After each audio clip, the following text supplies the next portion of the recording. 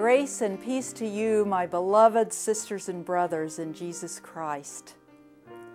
We are preparing for our annual conference, the annual conference of the Central Pennsylvania Conference of the United Methodist Church, which will begin on June 4th and continue through June 6th.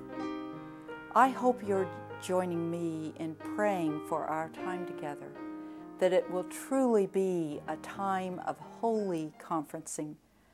John Wesley described holy conferencing as one of the means of grace, one of the times when we truly recognize God's presence in our midst, when we are with our beloved sisters and brothers in Christ and share the journey together, share with one another the ways that God is reaching into our lives and our hearts and the lives of our churches and helping us to grow disciples, to make disciples of Jesus Christ, truly for the transformation of the world.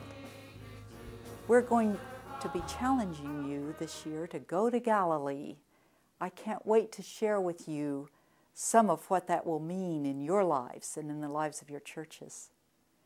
During our time together, one of the special events is an ingathering of offerings.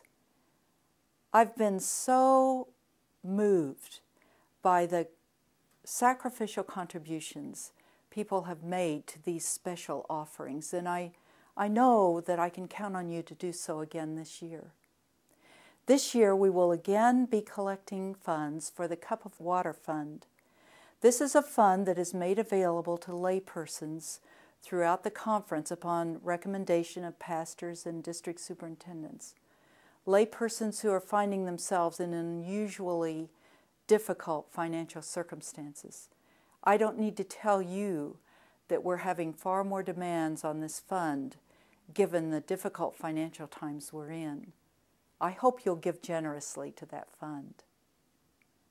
Another of our collections will be for the program called Nothing But Nets. Perhaps you've heard of this.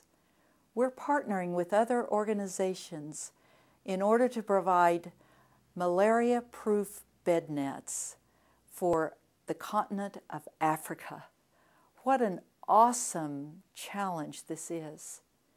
I want to tell you about a new development, and it is that we have a special effort coming forth to provide nets for all of the people of Sierra Leone.